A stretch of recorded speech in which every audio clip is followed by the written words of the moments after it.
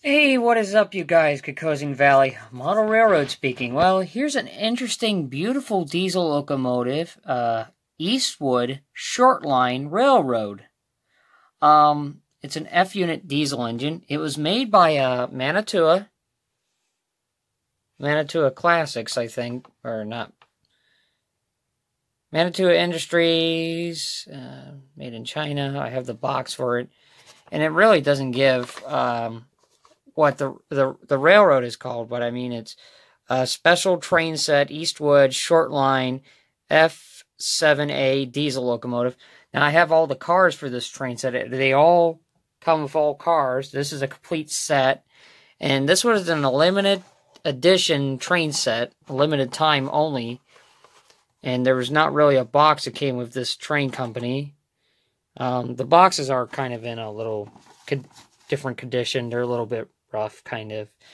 But let's talk about the diesel train here. One of the prettiest Mantua engines I have in the fleet. It says EastWood Short Line R&R on the side. The top is a Mantua diesel. Got all the original horns on it, everything on the grills and everything else. Got all the lettering. It's so shiny you can actually see my screwdriver in the background. And the nice thing, it's got a big E on the front of the locomotive. It does have a number. The number is 580. 580 on the locomotive. It's a really beautiful diesel engine. It runs really well.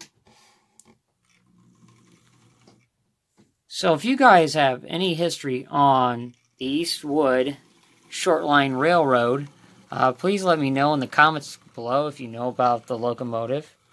And please subscribe to the channel. I wanted to show you guys this interesting diesel locomotive, which it runs really good.